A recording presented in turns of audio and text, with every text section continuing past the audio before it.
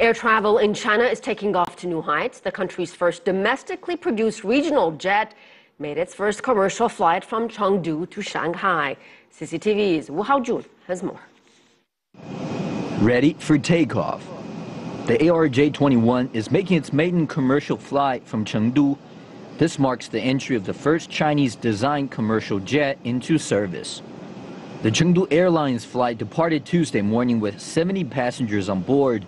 It landed in Shanghai 2 hours later and then made the return to Chengdu.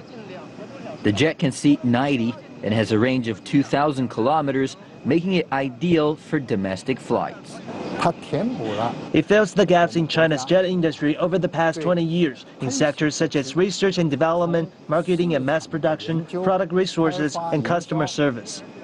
The ARJ-21 program started in 2002. The first test flight was 6 years later. 5,000 hours of test flights were conducted to ensure safety before the jet was put into commercial use. This is the longest record in the world. Passenger safety is vital. We mustn't lower the bar on standards. The ARJ-21 will be flying round trips from Shanghai to Chengdu every Tuesday, Thursday, and Saturday. A second ARJ-21 is expected to be delivered to Chengdu Airlines in August. Wu Haojun, CCTV.